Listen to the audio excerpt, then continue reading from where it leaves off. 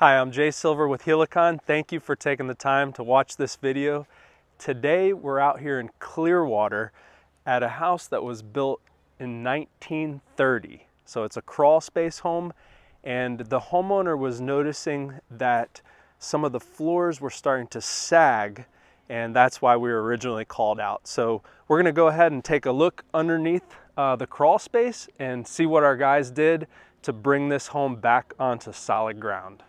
Now we're giving you a look underneath this home that was built in 1930. So underneath you have your joists that are running along the bottom of the floor, and underneath the joists supporting those are beams.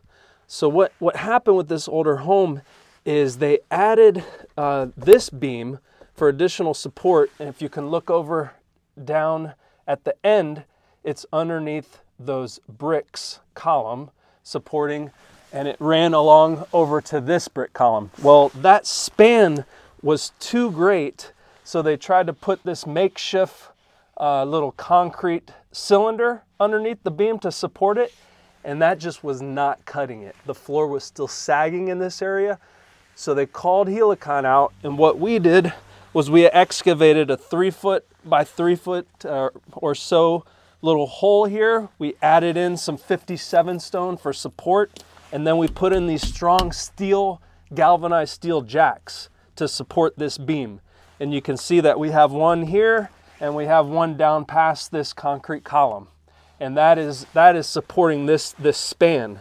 And if you look down beyond me, down this way, we've done the same thing. And we're gonna give you a look over there as well. And these are fully adjustable jacks, and once these are installed, these are going to support the beam, and the homeowner will have no more sagging of their floor. Yeah, so here's a new beam that we installed under the joists. The floor was sagging, so we put this new beam in, and our steel, galvanized steel jacks, crawl space jacks, underneath the beam to support it. And if you look throughout the crawl space, we've got other areas that we've done the same, and we'll crawl through here and show you some of those as well.